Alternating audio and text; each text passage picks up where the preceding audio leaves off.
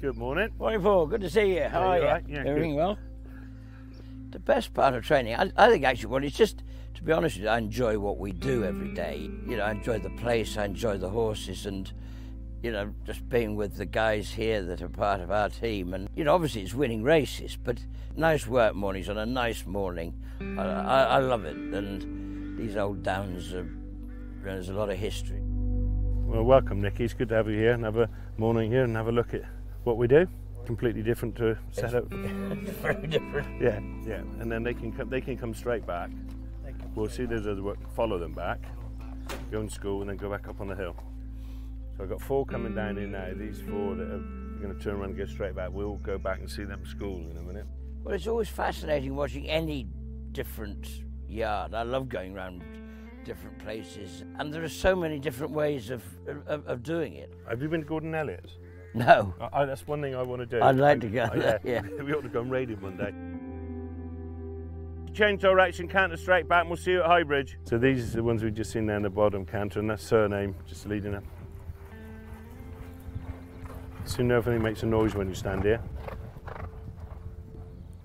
You'd hear them, wouldn't you? Yeah, you do. This is the best place of all.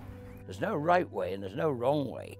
It's just getting your own system going according to what facilities you've got available. So as you've seen down on the bottom, you know, we've got all this lovely grassland here where they milk all these lovely cows and all that, but it's quite hard to use the grass here in the winter because it's clay and it's wet and all it's firm now, so hence we've got the 4 all-weather gallops. These horses are all very relaxed, walking along the roads, there's traffic, nothing bothers them. How far is this to here? That's about 4.5 furlongs, yeah, from the top to the bottom. And we have to do quite a lot of walking around the village, hence it's good that we get on with everybody in the village. There's certainly something happening all the time, wasn't there? Here, there and everywhere, and you know, it's got a good atmosphere about it, and yeah, just a really nice feel about it. They're ready to go. Go on, away you go!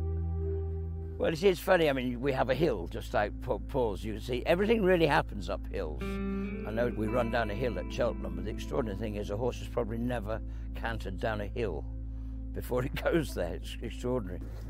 Okay, you all right? Everybody okay? Brain power, twist. I've worked my night horse, hasn't he? Yeah, he is, yeah. Well, it's really fascinating to see all the array of different facilities.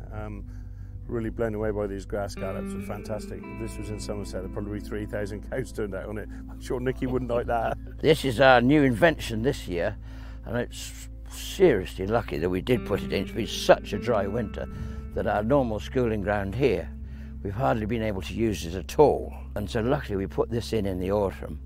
It's a carpet. Do you have to roll it much between? No, but I mean, you know, when you've had a full schooling session, it wants a good roll back. Yeah. Well, this the first time I've seen this carpet, well, it's chopped up carpet, as Nicky says, is a schooling surface, and Nicky's very pleased with it. I can see why. Over there we've got our Wexford sand. It's a round, deep sand canter. That's 1.5 miles. From down there? From the very bottom, from the bottom to the top, yeah. I love working horses on here, though. Yeah, I bet you do, yeah. Brilliant. Horses love it too.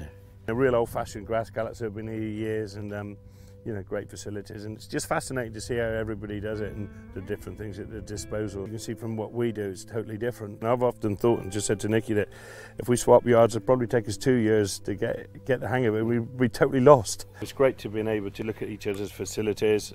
Nicky and I have been friends, competitors for years.